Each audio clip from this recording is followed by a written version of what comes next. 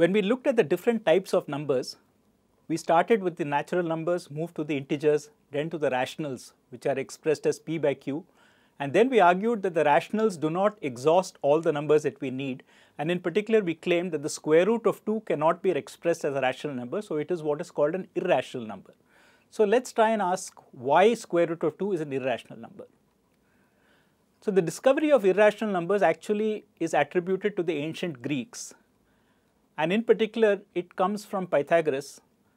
So remember that in Pythagoras' theorem, which you must have studied in school, if you have a right angle triangle, then the square on the hypotenuse, that is the square on the long diagonal side, this one, has an area which is the sum of the squares on the other side. So in other words, if you have a right angle triangle and you measure the three sides, you get a squared plus b squared is equal to c squared. So from this, knowing a and b, you can compute c. So in particular, if you draw a square which has 1 and 1 as its two sides, then this must be the square root of 1 squared plus 1 squared, which is the square root of 2. So you can actually physically draw, if you assume that you can measure out a unit length using some kind of a measure, then by drawing a square, you can actually construct a length square root of 2. So for Pythagoras, it was very important to understand how to describe the square root of 2 as a rational number, and he and his followers spent many years trying to prove that in fact it could be expressed as a rational number. Much after Pythagoras, about 50-60 years after Pythagoras, one of his followers, Hippasus, is claimed to have proved that square root of 2 is irrational. This was around 500 BCE. Now, the followers of Pythagoras had a very mystical idea about numbers, and they felt that numbers could solve everything, and in particular, they were very keen that rational numbers should form the basis of all of what we could call in modern daytime science and philosophy. So the followers of Pythagoras were really shocked by this discovery of Hippasus. They found it to be they could not argue with it. At the same time, they felt that this discovery could not be revealed to the public because they felt it was very dangerous. So in fact, it is said that they allegedly drowned him in the sea to prevent this from being made public. So the square root of 2 being irrational has a rather colorful history, and let us see now how Hippasus proved that this was actually the case. So let's assume, as in many of our arguments, let's assume that square root of 2 is rational. So if it is rational, then we know that it can be written as a ratio or fraction of two integers p and q, and in particular we can assume that it is in reduced form. So p and q have no common divisor, their GCD is 1. So if we take square root of 2 is equal to p by q and we square both sides, then square root of 2 times square root of 2 is 2 on the left hand side, and p by q times p by q is p squared by q squared. So we get 2 is equal to p squared by q squared. So we can cross multiply as usual, take the q squared from the denominator on the right hand side to the left hand side numerator, and we get 2q squared is equal to p squared. So what is p squared? P squared is p times p, and if it is of the form 2 times something, then it is an even number, because an even number is something which has 2 as a factor. So p squared has 2 as a factor, so p squared is an even number. Now it's a basic fact about natural numbers that if you multiply two odd numbers, you get an odd number, and if you multiply two even numbers, you get an even number.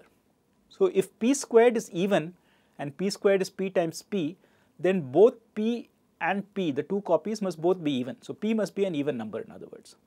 So if p is an even number, then we can write p as 2 times something, because p is even, p must be of the form 2 times something, say 2a, right? So from this initial assumption, we have concluded that the numerator of this fraction which represents square root of 2 is actually an even number of the form 2a. So now let's substitute in this equation for p squared, right? So p squared is 2a the whole squared, 2a the whole squared is 4, 2 times 2, 4 times a squared. So now 4a squared is equal to 2q squared. So now we can cancel, right? So we can take this 2 and this 2 and cancel it. So we have, in other words, that q squared is 2a squared.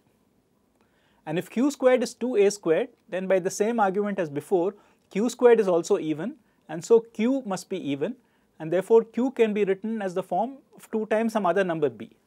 So we have that p is of the form 2 times a and q is of the form 2 times b. But what this means is that the GCD of p and q must be at least 2, because both of them are even numbers, so they are both multiples of 2. So we claimed initially that the GCD of p and q is 1. We said that they were actually both in reduced form, so there was no common factor other than 1. And now we have shown that if we assume that, we in fact generate 2 as a common factor, so this cannot be the case. So the only contradiction that we can resolve with this is by assuming that p by q could not have been there, so therefore square root of 2 cannot be represented by any reduced fraction p by q. So this argument of Hippasus is a common way of arguing things in mathematics.